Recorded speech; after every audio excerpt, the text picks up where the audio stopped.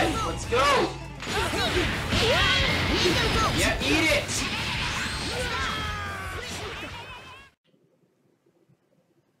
For a second there, I guess I reverted to a gaming channel.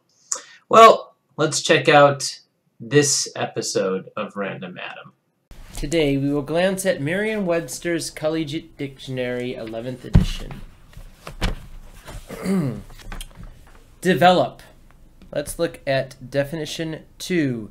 To work out the possibilities of an idea.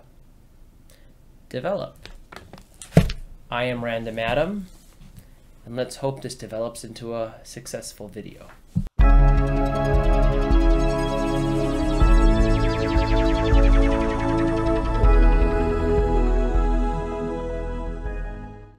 How do you develop a thought or idea?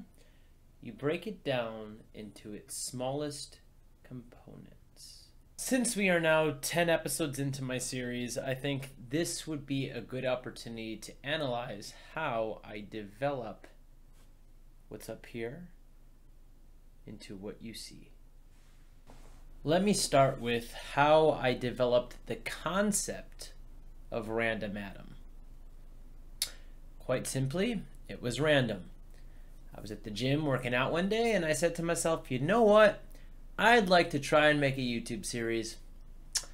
And maybe it should be random just like my entire thought process. Hence, Random Adam.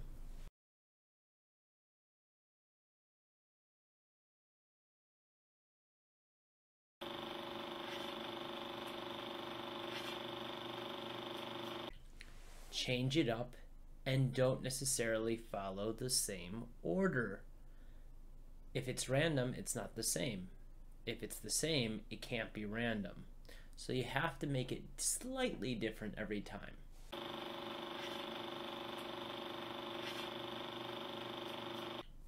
I know I just kind of talked about keeping it random and changing it up, but it's also nice to have some continuity and something coming back every video. So for me, that could be my opening song / opening title. It could be an ending song, or it could be the Shelves of Insanity.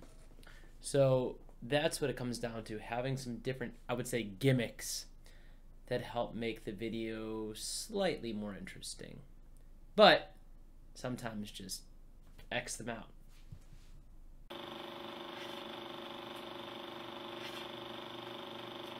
Okay, now here's one that basically everyone on YouTube will tell you is a bad idea. Do not have a deadline.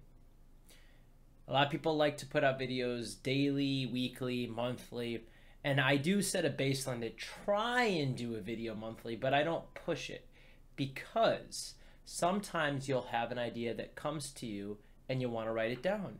And then you'll have another idea that comes to you and you want to write it down. You can't force ideas. You have to wait till they come and then put them in there.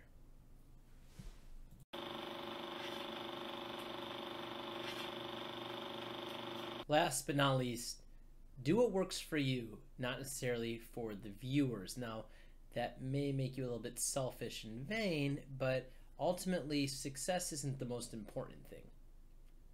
Well, if you want to make money, it's the most important thing, but if you don't care as much about the money, it's more the process that counts, and use the process that works best for you.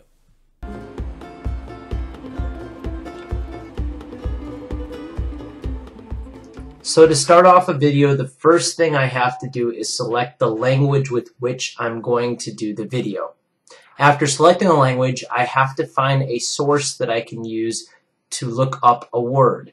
Now that could be a dictionary, encyclopedia, or something of the like. Then I have to figure out how I'm going to randomly select the topic. Sometimes I'll just drop a dictionary and whatever page opens up, I'll look at a word and then randomly look at one of the definitions of the word. That's if it's a dictionary. If it's online, there's sometimes a random button depending on what the actual topic is or what the actual. So once you have your theme, then the next step is to start to research what you can find out about the theme. I try to use some scholarly sources, but sometimes I get very lazy and use Wikipedia and then verify it with the scholarly source. Also trying to find some costumes if I can find something that fits in the era or in the theme. I try to do that, or I might do some random scene work, fighting scene, or just some random things happening that kind of add a little excitement here or there, and throw in a pun here or there to try and make it look funny even though I'm the only one laughing.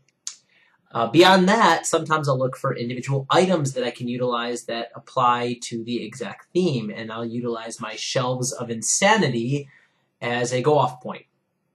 I have research in here twice and know that isn't a mistake, although it'd be easy to make it with this strange chart. I use research twice because I researched throughout the entire video to try and find different parts and things that tie into it.